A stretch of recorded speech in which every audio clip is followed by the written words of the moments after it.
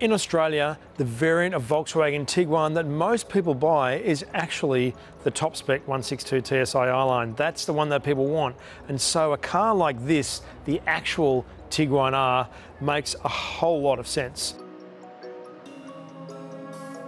It is launching in Australia alongside the Golf R hatch, with the wagon coming in a few weeks. And interestingly, the wagon will be priced exactly the same as this Tiguan R here at $68,990 before on-road costs. So you actually have the choice of two very distinct Volkswagen R models with the same heart, but a different focus. The focus here, of course, is that this is a medium SUV. It's a family-sized SUV, but one that, as we have noticed at Chasing Cars, is extremely well packaged and is exceptional at what it fits inside its relatively compact 4.5 metre length. But that's almost incidental here, because what this is about is this R, then the performance that it brings. The look of this Tiguan is what was introduced last year. It's the facelifted Tiguan, so it has a slightly higher lip here on the front of the bonnet to give it a little bit more presence. And here we've got IQ Light Matrix LED headlights, which work extremely well at night time, adding a little bit of glamour to the car. A lot of the changes to the Tiguan R mirror exactly what happens to the Golf. We have a completely new front bar here with all of this different vintage going on to give it a lot more visual presence. That R badge is new. We also have little R fillets down the side and these matte silver mirrors, and even the wheels are the same design. Here they're called Estoril, although where in the Golf they're 19-inch. In the Tiguan R, they're 21 inches with 255/35 R21 tyres. Now, aside from the drivetrain the Tiguan shares with the Golf, it's the 235 kilowatt, 400 Newton metre, 2-litre turbo petrol in an international market tune. It also has the same brake package as the Golf R. It's 357mm front discs, cross-drilled with 2-piston calipers, and these blue calipers here. I should also say that the colour here is lapis blue metallic. It's a hero colour for the Golf R and the Tiguan R, and is the only one in the range that actually kind of is a colour, because you can have black, silver, white or grey. But this blue looks very good. The focus of the Tiguan R though is to have a little bit more embellishment than the Golf. So where the Golf shares these matte mirrors and the sequential indicators front and back, they look really cool. In fact, the lighting signature on this car in general is fantastic, as we shall see at the back.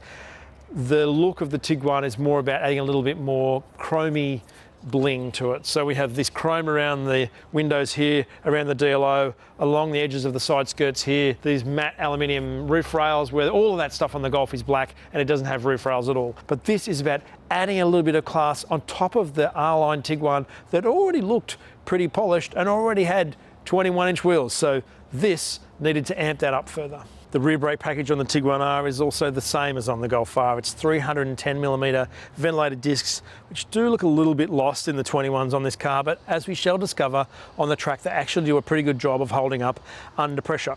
Speaking of which, underneath the rear end of this car is kind of like the piece de resistance of what this model is for both the Golf and the Tiguan, and that is that it ditches the Howard X all-wheel drive system for a proper twin clutch system that can send up to 100% of drive to outside rear wheel and actually stop the inside rear wheel to make it really pivot into a corner and give it sort of proper agility. This is not an on-demand all-wheel drive system. It's much more of a mechanical, involving alive system.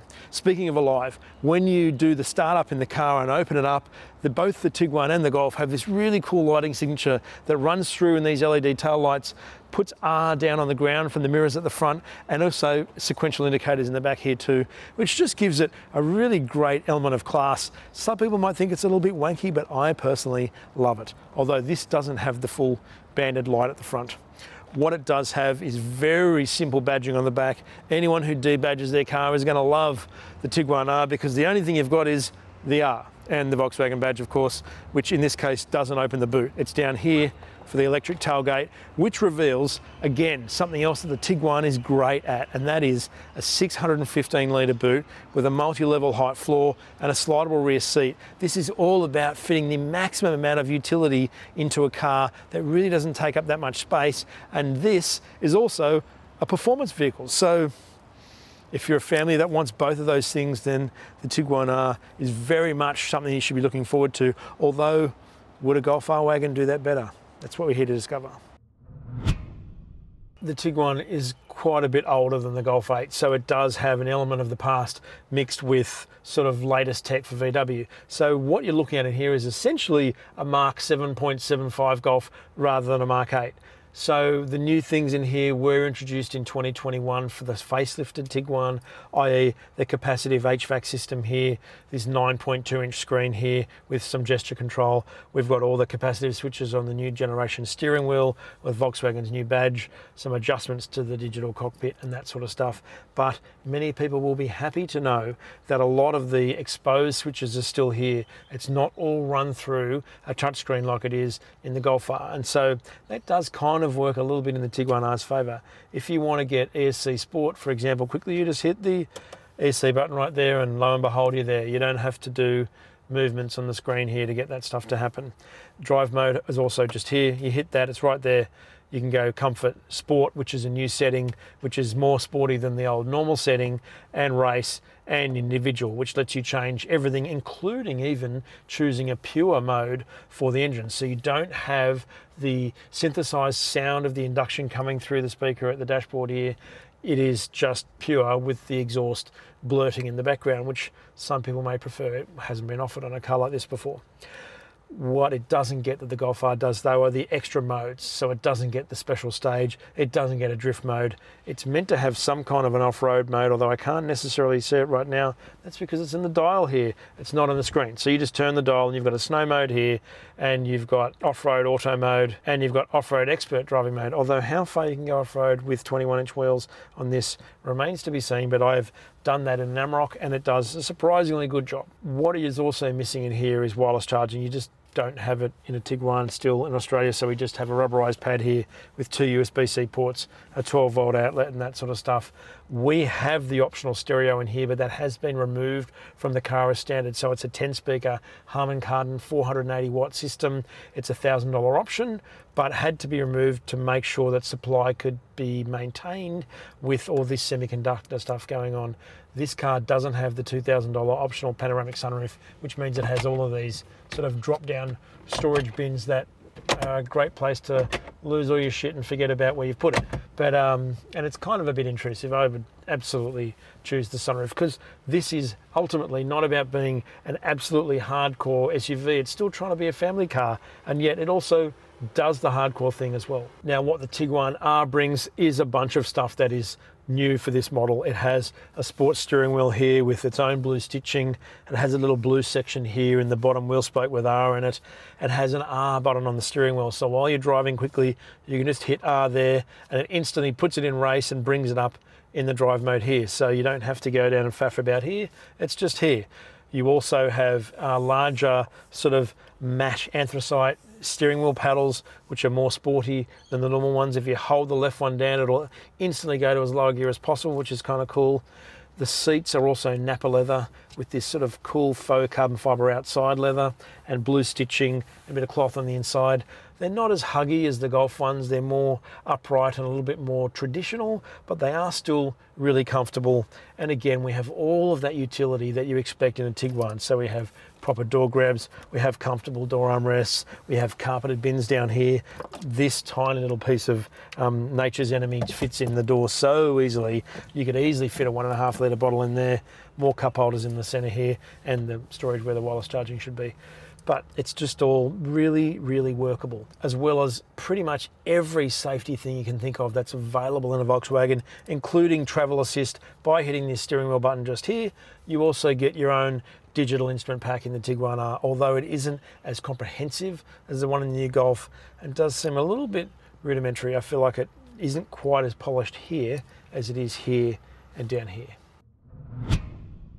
In the back seat of the Tiguan R, it's pretty much no different to any other Tiguan other than the blue stuff that you can see, like the Tiguan R mats with the blue edging around them, more piping in the seats, again more Napa leather just like the front, and we have anthracite headlining, which does kind of make me think that's a little bit oppressive and I'd prefer to have a full glass roof because that would really open this interior, and it very much deserves every bit it can get because it's already really expansive. Like, the view in here is great, the seat comfort is really good, you can sit 3 people in this. This seat is not uncomfortable at all. We have another digital climate control here just for the back seat, single USB and a 12-volt outlet there. We have a folding down armrest in the center here with a pair of cup holders, but we could also fit at least a 1 litre bottle in the doors. It's got this little bit of misery in here now, but you know, this is actually really usable. This bit here is, again, another proper door grab, and in front of me here we have stuff like mat pockets on both of the front seats, and these two little things for smartphones and stuff, and various other accoutrements that you want to chuck in there. But this is about sort of bringing everything it can to the table family-wise. I also forgot to mention that we have a 15-position backrest on both sides, and this seat can go from this position here all the way to here. So you can maximize the boot space or bring the children closer to the front. So this level of utility isn't always something we associate with a high-performance SUV. This Tiguan R takes none of the normal practicality away. It just adds extra on top. So if that's something that sounds like it's your bag, then click on the link below the video, which can help you arrange a test drive or download a brochure. The combined fuel consumption figure for the Tiguan R is 8.8 litres per 100 kilometres, drinking 98 octane. The warranty for Volkswagen in Australia is 5 years or unlimited kilometres, where the recommended service intervals are every 12 months or 15,000 kilometres, with the 5-year service plan for the Tiguan R costing $3,100. As for insurance, over the past 12 months, the median budget direct customer has paid $1,065 to comprehensively insure a Volkswagen Tiguan. However, everybody's situation is different, and your premium will vary based on things insurers take into account, like where you live, whether you garage your car, and your driving history. It's interesting that Volkswagen chose to launch the Tiguan R and the Golf R together here today, although only the Golf hatch, because they do share so much in common. This Tiguan R does have the same engine tune as the Golf R hatch, being 235 kilowatts and 400 Newton meters from its Evo 4 2-litre turbo petrol. The torque runs from 2,000 to 5,600, and then the power picks up at 5,600 and goes to 6.5. So this is an engine with a really broad spread of abilities, and it's combined with a 7-speed wet clutch DSG, which is also performance oriented. So, you know, they're virtually the same as that part on paper. And in practice, they're not far behind each other either. The 0 to 100 claim for the Tiguan R is 5.1 seconds, and for the Golf R it's 4.8. Both of them have launch control that works really well, and this doesn't feel any slower than the Golf. In fact, driving it around Sydney Motorsport Park here today, I reckon they're kind of almost line ball. The difference really isn't that much. Where the differences do start to come into play is basically the height of the cars. This car here only weighs about 140 kilos more than a Golf R wagon, and obviously a bit more again than the hatch, but it stands just over 200 millimeters taller. That's the height that makes the difference here. Yet, the Tiguan R does a surprisingly adept job at being hammered around here lap after lap after lap. Eventually, those 21-inch handhooks do start to come off a bit, but we've been doing this for kind of several hours with different drivers, and yeah, it's not as sharp as it was to begin with, but that's not surprising. There's very few SUVs in the world, other than really good things like Porsche GTSs and stuff, that can handle doing that sort of thing. The uprated brake package also holds up really well. It's cross-drilled front discs, ventilated rears. They just feel like they're sort of, I wouldn't say unbeatable, but it takes a long while for the pedal to start to sort of lower to the floor, and it really requires fairly ham-fisted braking or full lap time braking to make them come to that. They actually hold up pretty well. But what really sells this car is the fact that it has that twin clutch rear diff, which is just like the Golf R does, just like an Audi RS3 does, and just like the old Ford Focus RS did. So that means that it's right up the top end in that echelon of sort of performance hatch that has the capability of transferring all that drive 100% to either rear wheel to really pivot it into a corner. It doesn't feel like it pivots as much as the Golf R does because it is taller and heavier, but it's all about the way that it helps it turn in. It does have an agility that builds on the agility of the 162 TSI Tiguan, which, as you know, if you watch Chasing Cars, we already think that's like a hot hatch on stilts anyway, certainly for a medium SUV, and yet this takes that to a whole nother level. Like 5.1 seconds 0 to 100 is way better than 6.5, and then it just keeps on pulling. At the end of the straight here at Sydney Motorsport Park, the Tiguan R is doing almost 220. That is not hanging about.